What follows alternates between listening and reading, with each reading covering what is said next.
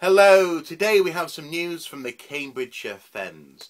Now you may notice that I have in fact festivised the Archaeoscoop bookcase somewhat, put up a bit of tinsel, mainly just because it's that time of year, and ultimately I'm looking forward to having some lovely food.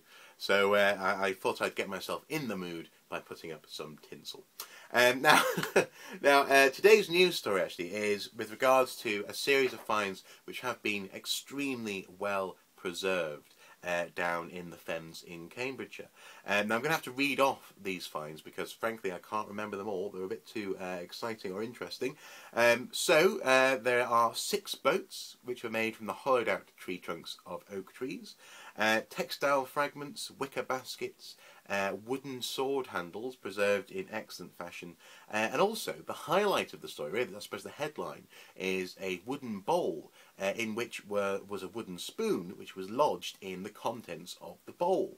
And analysis has shown that this was in fact nettle stew, long suspected rather to have been a favourite of people in ancient Britain, and now apparently confirmed to supposedly be so. Also, the boats themselves are in excellent condition. The wood grain, the colour, and even repairs made to keep them watertight and seaworthy, as it were, can be seen. So just incredibly well preserved. And as the head of the excavation has been quoted as saying, it's as if 3,000 years never happened. And he also goes on to say that finding 1 boat is very good. Finding 2 is even better. Finding 6 is downright greedy. But also it's incredible. A very interesting find.